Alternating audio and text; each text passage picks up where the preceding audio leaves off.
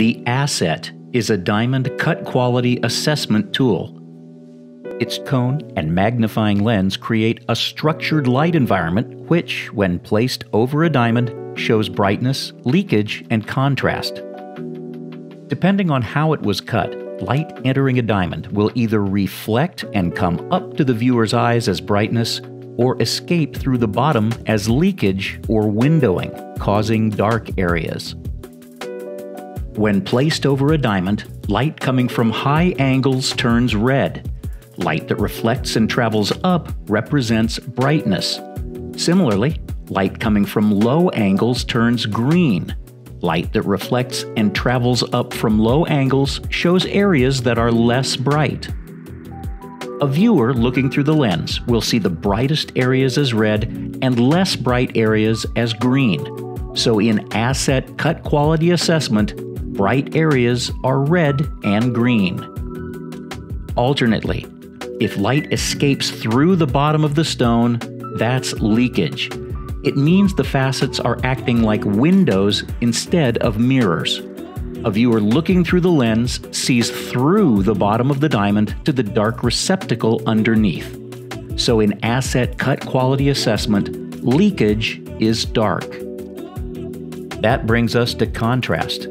Some light from above will always be blocked by the viewer, creating a dark pattern. You can see the contrast effect in diamond photos because the camera blocks light the same way a viewer does. The on and off contrast effect when diamonds move is a dramatic component of scintillation. ASET places blue at the highest angles, so in ASET cut quality assessment, the contrast pattern is blue. Let's see the ASET in action. Under jewelry store spotlights, both these stones seem big and bright. There's an 80-pointer on the left and a 1-carat stone on the right. If both cost the same amount, you might be inclined to buy the 1-carat stone. Before you do, let's analyze them in ASET. Red and green are brightness.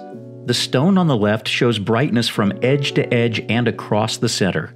Red is abundant, with small, symmetrical green areas which are expected.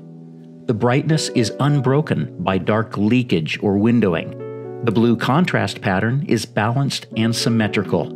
This is a well-cut stone that will be at its brightest in all lighting conditions. Now let's see the 1-carat stone. We can see it lacks brightness in many areas, and there's less red than green.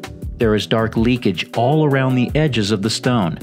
The blue contrast pattern is unbalanced and pools in the center. This is not a well-cut stone. In a jewelry store, under bright spotlights, they both seem big and bright. But now let's see them in normal lighting. Here, the deficits you can clearly see in ASET become apparent. The 1-carat stone loses brightness at the edges, and now it appears visually smaller than the 80-pointer, even though it's physically larger. Here's why this matters to diamond shoppers. Nearly 70% of all round diamonds receive a top cut grade of excellent, but 80% of excellent diamonds have performance deficits that can be seen in ASET. In closing, we'll show you photos of 5 examples. These will come 1 to 5 from best to worst. It should be useful to know the first 4 you will see all qualify for the excellent cut grade.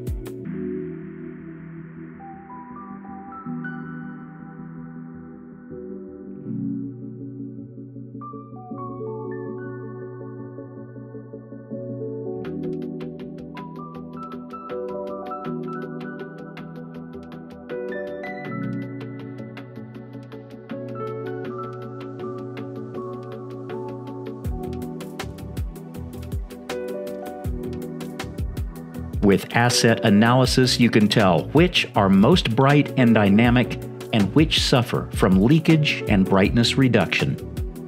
Your jeweler can purchase one at idealscope.com or generate an ASET image with a 3D scan using DimeCalc software.